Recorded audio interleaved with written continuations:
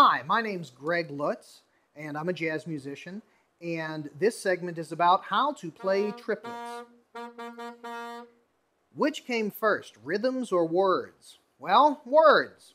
Well before there was notation, and well before anybody ever thought of the word quarter note, there was words. There were words, lyrics to songs, and in that fashion, if you turn it on its head and you start thinking about your rhythm as words, playing different rhythms gets really, really easy, really, really fast. Let's take, for example, a quarter note. A quarter note could have the word band, for example.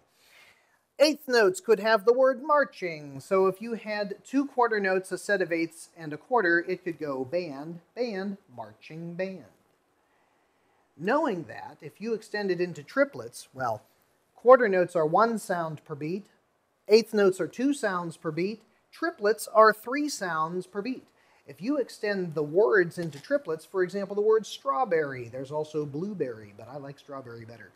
Strawberry is a great way to think of triplets. Strawberry, strawberry, strawberry, strawberry.